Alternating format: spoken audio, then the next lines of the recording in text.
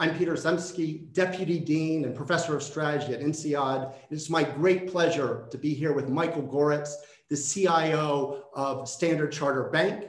And we're going to really dig into the effective digital transformation of financial services at big successful incumbents and what the pandemic is doing to those trajectories. Michael, if you could start maybe telling us a little bit about what's your vision been for technology and innovation more broadly at Standard Chartered. Yeah, hi Peter, and actually it's a great pleasure to spend some time with you today. Well, what we did at Standard Chartered, and just for background, Standard Chartered is a bank who has been operating for 160 years in Asia, Middle East, and Africa. What we have been doing since 2015, we are massively and very consequently turning ourselves into digital banking, the way of working, digital transformation. That means we are pivoting this bank to be a true digital bank with a human touch. And obviously, this is only possible by a massive amount of investment from the technology side. And that's what we did since 2015. We ramped up our investments. And in every corner of the bank, we make sure that we bring our systems to the latest level, to the latest technology, and stay with our systems and our services as close as possible to our clients, which is actually the heart and soul of digital transformation. It means that all the transactions our clients, both on the retail and the wholesale side, wish to perform, that they can do it with a fingertip from their screen or their mobile phones. We have been quite successfully renovated all the transactional processes towards that target. And we are not stopping there, but we are doing more and more in order to make the life of our clients more convenient. Maybe we could dig a little bit into the human side, both with your employees and your customers. How have you really overcome the adoption hurdles in that path? Things like cloud and mobile, agile. How have you moved the whole organization forward? And what have your key learnings been on that journey? Well, that's a very good question. And it took us a while to really grab this digital transformation with all the parts of the organization. In the beginning, it was just the intention and an idea. But now, since we have formed and regrouped our bank into a new setup, which we call the new ways of working, we see that we have more and more feedback and success with our progress going forward. Let me give you an example. In Africa, we have been serving roughly like 1 million customers in retail across a wide variety of countries, predominantly in sub-Saharan Africa. In 2018, we started to build a full mobile bank on top of our existing stack of technology stack.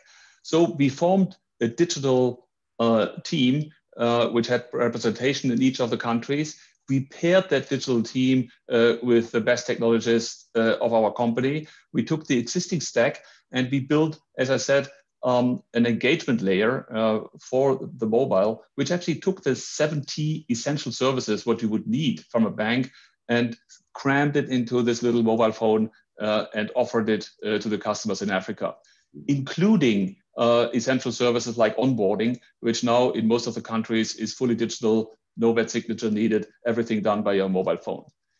And as we have rolled out these services in the respective countries, we have seen that customers are massively actually taking advantage of this service. And we just, the other day, we onboarded, we have passed 400,000 additional customers onboarded through these digital services.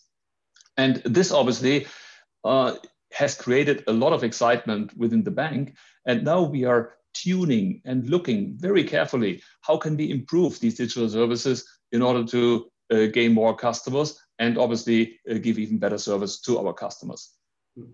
Well, again, it raises the question, I guess, of what the pandemic is doing in terms of both accelerating adoption in the market, but also throwing up new challenges in terms of how you operate internally.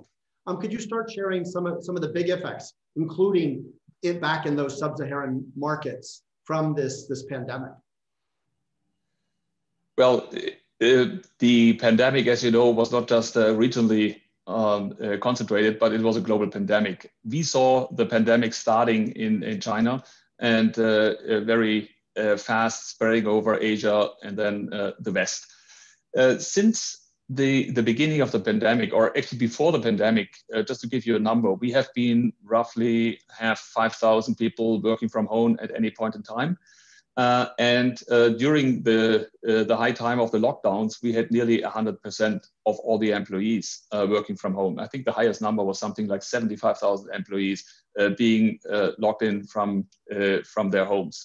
So what we had to do from a technology department, we had to activate all the different services, which we had pre-built. They were in our portfolio, but they were not activated. So in some sleepless nights and weekends, we had to plug in a few VPN channels, enable a few other services for mobile and video communication.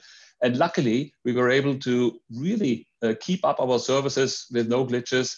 We kept our employees connected to each other. And more important, we kept our employees connected to our clients with the digital services we are offering.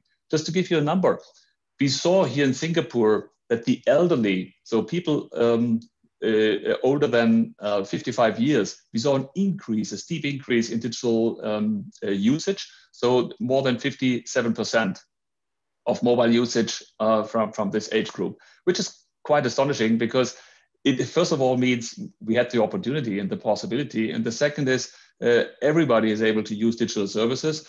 Sometimes they need a little bit of a nudge in order to go there. Are you expecting on the customer side that this shift in behavior will be sticky? Hopefully, once the pandemic is behind us, do you see this as a lasting shift in consumer behavior?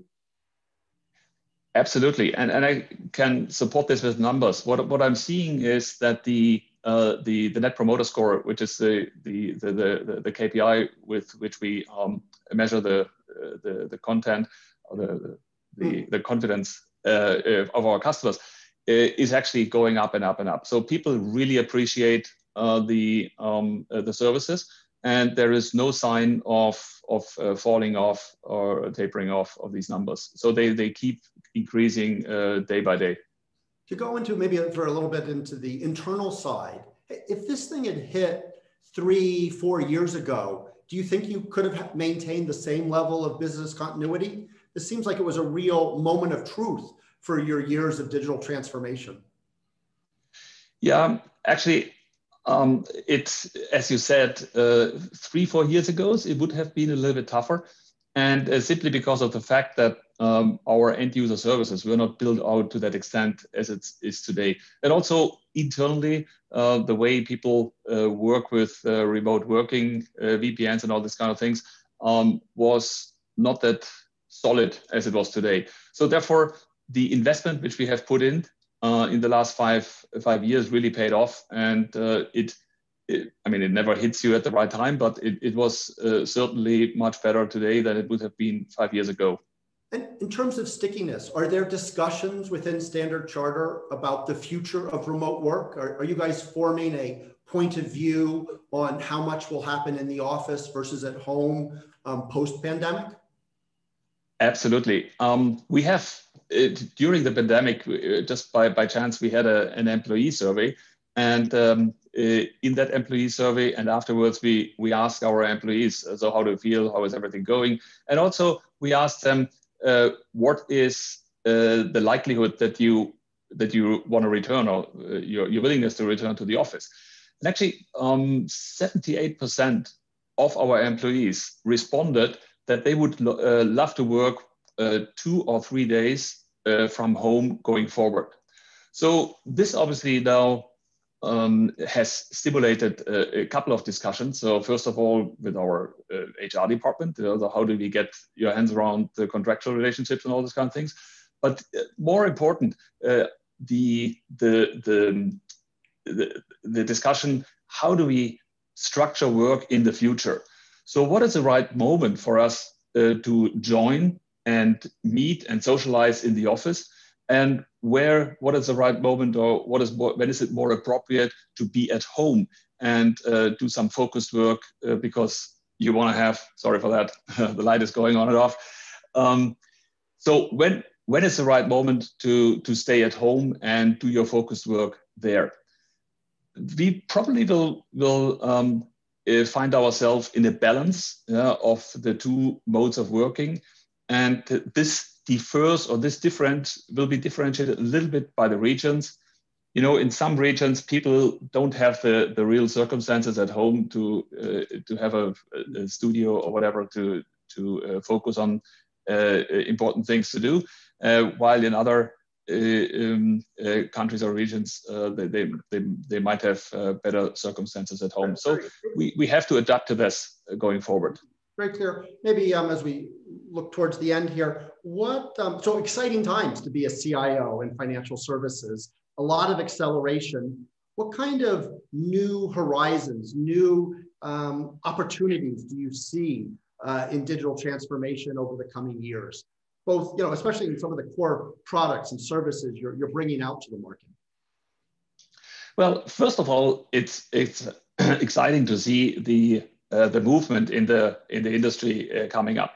I mean, there are a lot of fintech companies which entered the space, and the position of Standard Chartered was always, well, fintech is just great because it will eventually improve the services which we give to our clients, and therefore we have started very early on to integrate the offering as much as we can into our service portfolio.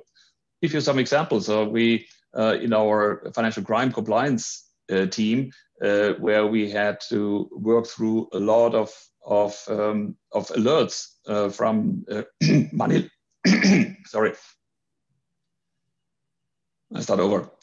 In our financial crime compliance team, where we have to work on a lot of compliance-related issues, there are a lot of manual steps to go through. So we looked into companies who can help us with artificial intelligence to go through the amount of alerts and actually separate the ones which are really urgent and where we should really focus on, and actually leave them to the human analysts to focus on. So that was very successful. Or in other areas, we use fintech companies helping us with the onboarding. So in Africa, which I mentioned earlier, the digital onboarding process goes with face recognition and document recognition. So we use the services of companies coming from the outside and tie them into our portfolio. The second is, sometimes it's we think, oh, that there is something which we could do. And so we found our own fintech companies. An example is Solve, which is a platform for small and medium sized enterprises, which brings services of all kinds of all nature, all kinds of services together in the platform: financial services, logistical services, buyers and sellers who can meet them on this platform. So these are areas where we experiment and areas where we really go mainstream with fintech companies. Michael, very exciting times. Thank you for sharing with us. Maybe just, we have 30 seconds left. One piece of advice. You've a long track record now as a CIO. Imagine someone taking over as CIO in a big bank. What one piece of advice might you have for someone and putting on your shoes? Well, at the moment, it's, as you said, the most exciting time I can ever think of. So therefore, what's super important as a CIO, you stay very, very close to your business. You stay very close to the client and help the business to establish, to enable all these digital services with all your power. Don't dig yourself in the back end and try to harmonize something there. That's also important, but to be at the front with the client, that's the most thing, and that's where you have to be at the moment. Words of wisdom, Michael. Thank you very much for spending time with us and sharing your fascinating experience.